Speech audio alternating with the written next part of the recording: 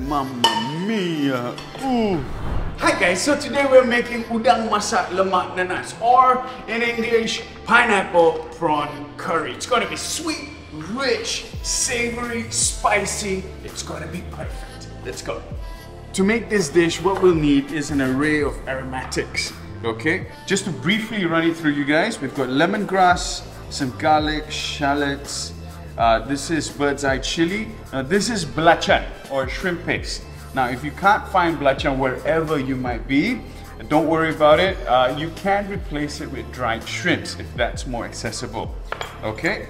This is turmeric, fresh turmeric. Very, very important. If you don't grow turmeric where you're at, you can replace it with turmeric powder. It's not going to be the same, but in terms of flavor and color. But if that's the best you can find, then go for that. Okay, Candlenuts.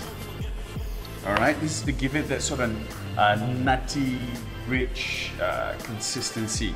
This is Glangal, or some of you might call it blue ginger. Love, love, love this. This is lime leaves. Yeah, love the fragrance it gives to a rich dish. All right, so these are the items that we're going to be blending. Garlic in, shallots, bird's eye chili. Now this really depends on how spicy you want it. If you don't like it too spicy, add a little less. If you love spicy food like me, go for it. Now, buah keras, or it's known as buah keras in Malaysia.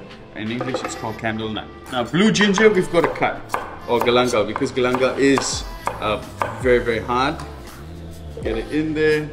Turmeric, nice. Okay, lemongrass. Here I've got dried chilies that I've removed the seeds and also boiled it for a good 15 minutes. Okay, add a little bit of water and your belacan. Belacan goes in.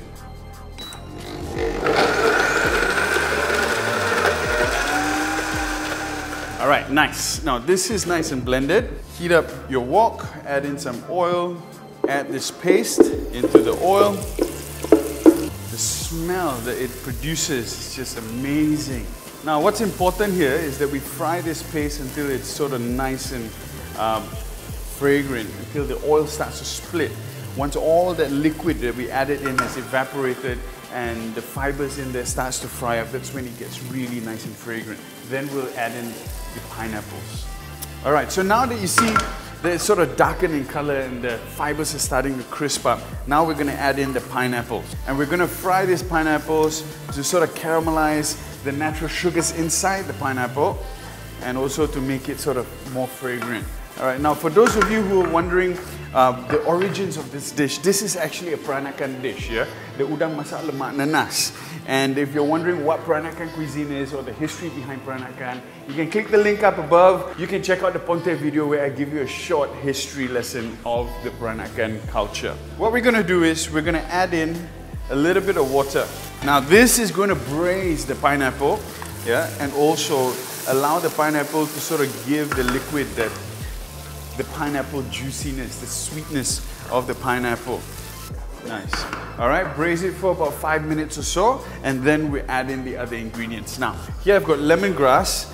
I've blended 2 stalks of lemongrass, and there's just an additional stalk that I'm adding in after bruising it, just for a bit more flavor.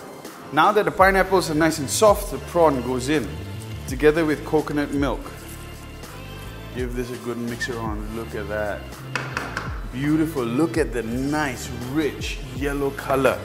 Yeah, if you're using turmeric powder, you're not going to get a color that's sort of as rich as this. Yeah, so that's why I've always preferred to use fresh turmeric. Seasoned, salt, and a touch of sugar.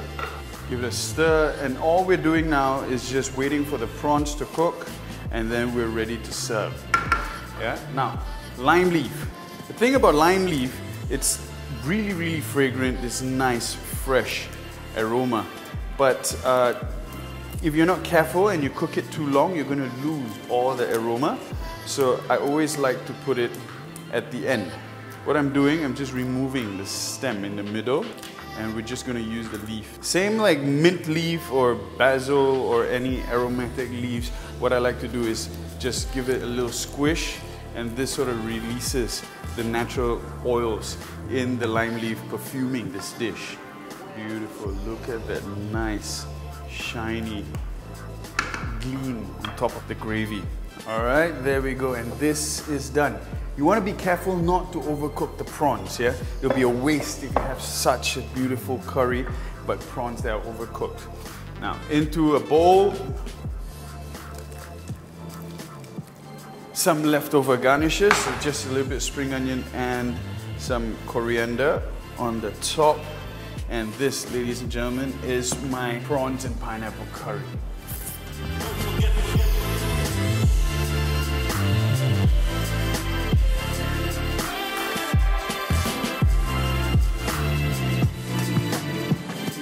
All right, now it's time to taste.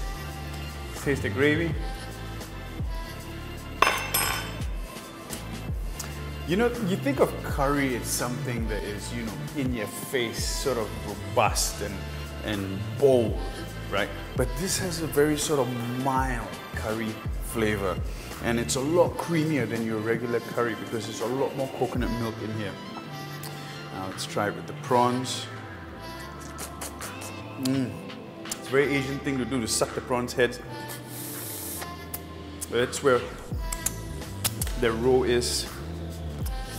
It's not good if you're someone with high cholesterol, but you know, once in a while, I think it's all right. All right, there we go. Coat it in that curry. Dig up a pineapple.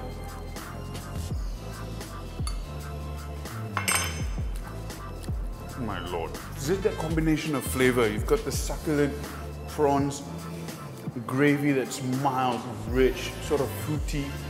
Then you bite into that pineapple that's sweet, a little bit tangy. Such a perfect combination. My only regret is with this dish that I've made today is that I couldn't find bigger prawns to put in. Man, if only I had bigger prawns, this dish would have been perfect.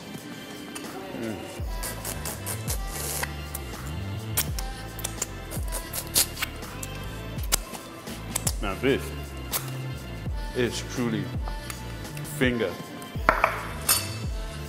freaking licking good. If you've enjoyed this episode, guys, don't forget to like, subscribe, and share it with your friends, all right? I hope you try this dish for your family. If you have your own version of this Udang Masak Lemak Nenas, do let me know how you guys make it in your comments below, because every family sort of have a different take on this Udang Masak Lemak Nenas. If not, if you're from some place that you've never seen this before, I hope you give it a try. I hope you manage to find all the ingredients you need to give this dish a try. If not, I'll see you next week, guys. Take care. Ciao. Stay safe. Eat good!